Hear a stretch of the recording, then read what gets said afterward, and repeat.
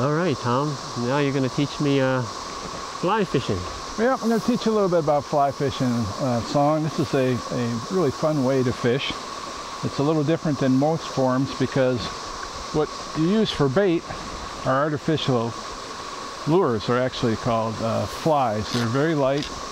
Usually for the type of fishing we're doing, they're very small.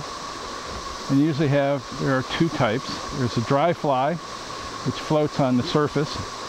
And that's always fun because you see things coming up, grabbing it off the surface. And then there are wet flies, which are weighted flies, like this little one here. And these you fish under the water. Under the water. This particular one is meant to look like a midge. And then we have these other ones that look like worms. And then fish will pick those up under the water. I'm Song Qian with the USGS. And I'm Tom Cuffney with the USGS. And for the last 10 years now, we've been studying the effects of urbanization across the United States. We've looked now in 9 major metropolitan areas. The Raleigh area, Boston, Birmingham, Milwaukee, Green Bay, Dallas, Fort Worth, Denver, Portland, and Salt Lake City. Since 3 years ago, I started working with Tom and the USGS colleagues on this EU's project. And my role here is mostly data analysis and modeling. Yeah, the EU's project that we're working on is the effects of urbanization on stream ecosystems, which is where the EU's acronym comes from. And we've really been looking at the effects of urbanization on fish, invertebrates, algae, habitat, and chemistry. And we've really been using Song a lot, and he's helped us in developing models that help explain what's happening in these streams and what helps us compare among metropolitan areas, and also to predict possible changes and the effects of possible mitigation procedures.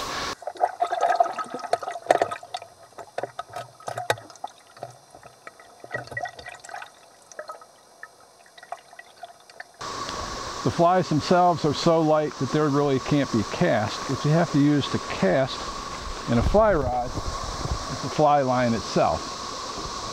And the fly line is a colored line that you have here. And these are weight forward fly lines. That means that most of the weight is in the first section of the fly line. And you use this to throw the fly. The clear monofilament part, this is the leader.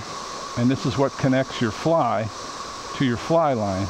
And you're constantly replacing this. And you use different weights of leader depending on what type of fishing you're doing. If you're fishing for very small trout, you may use very light line. If you're fishing for bass, you might use a much heavier line, heavier monofilament.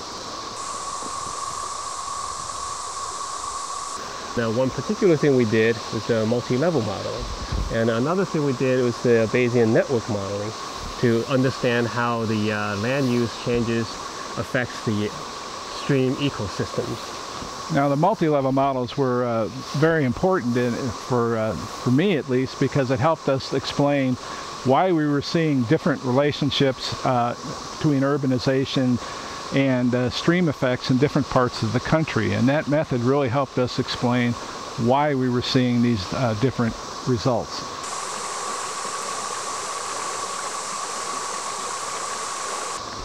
The trick to fly fishing is that the fly rod itself is a big spring, and you need to use that spring to cast the line.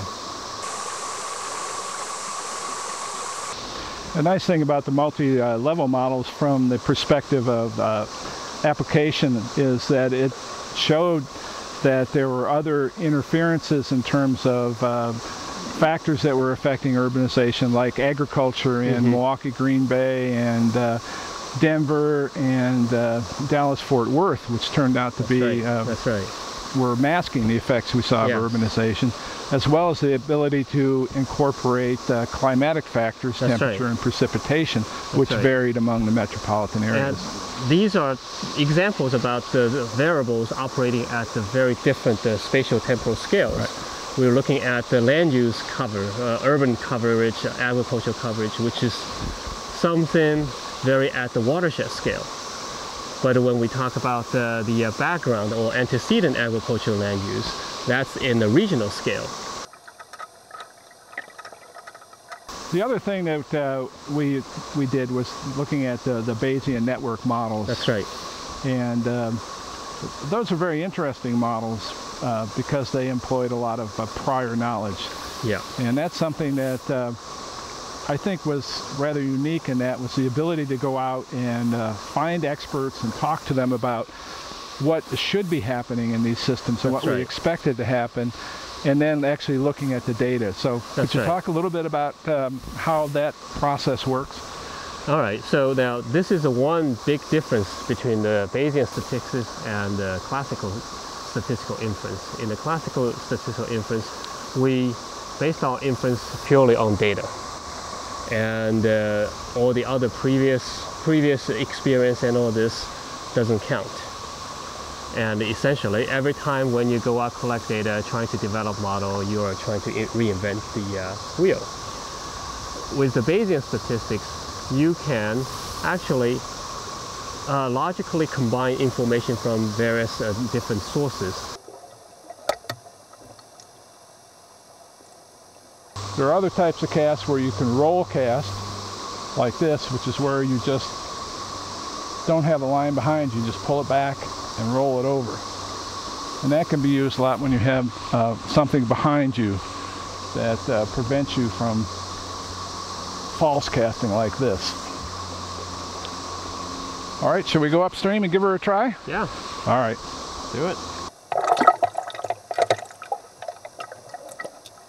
But from an ecological standpoint, in terms of just trying to understand the ecology, we've also been working on a number of models looking at understanding how specific elements of the biology. That's right. So the statistics fundamentally is a tool for learning. Science are used in two different ways. One is for helping management and helping support decision making. The other is in learning and making inference about what's behind the natural phenomena. And from a statistical perspective, statistics is always a tool for learning from data.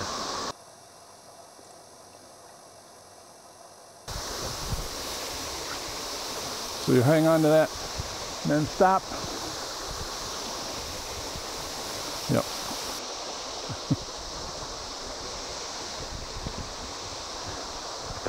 I can really get used to this. Oh yeah, man. Well, you gotta get a rod.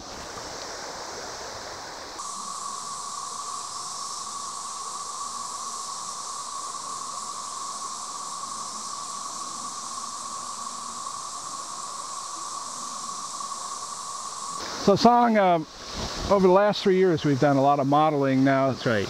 That's helped us both understand how urbanization changes across the country, as well as to look at possible things that we can do to mitigate those effects. So in a nutshell, what do you think are the three most important things that we've come up with in the last couple of years?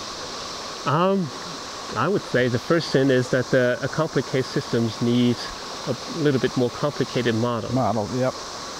And I think that the fact that we're seeing different responses to urbanization in different regions of the country, and that the antecedent land use has a strong effect on how urbanization impacts systems is important. That's one thing we feel that is very interesting. Right. It's the most important, most interesting outcome from that, from the multi-level analysis. Right. And then the third thing I think that's been really important is the Bayesian network models. Mm-hmm. That's allowed us to make relatively simple models that managers can make adjustments to kind of get some perspective on what management decisions would do in terms of changing the resource. That's right. And the Bayesian network model allows us to pull information from various sources and making a sound scientific judgment and management strategy. So working with you in the last few years, we've come a long way from those simple regression models that I did initially. And to me, working with you guys is that I get to come out and actually look at how the data were collected and the real stream, the real ecosystem. Yep. So it's been good talking to you, but let's get back to fishing. Yes, let's go. This is just like learning statistics. So what's the probability that you're going to catch a fish again? Well, so far 0. It's the same as my my prior. probability. I think this is very classical. Yeah.